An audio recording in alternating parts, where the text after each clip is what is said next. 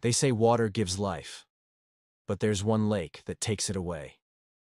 In 1986, a peaceful night in Cameroon turned into eerie silence. There was no explosion, no storm, just death. At dawn, rescuers found the villages surrounding Lake Nyos completely still. Animals, people, even insects were all gone. Over 1,700 lives were lost, yet not a single building was destroyed. What happened? When scientists arrived, they found the lake's water bubbling, releasing an invisible gas from its depths. It was carbon dioxide, trapped for centuries under immense pressure, which had suddenly burst free in a deadly, suffocating wave.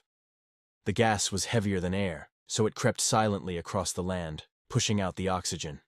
Anyone who breathed it in simply fell asleep forever. They've since installed pipes to safely release the gas, but no one dares to live nearby anymore. Because when the mist rises from Lake Nyos, you can never be sure if it's just fog or something far more sinister.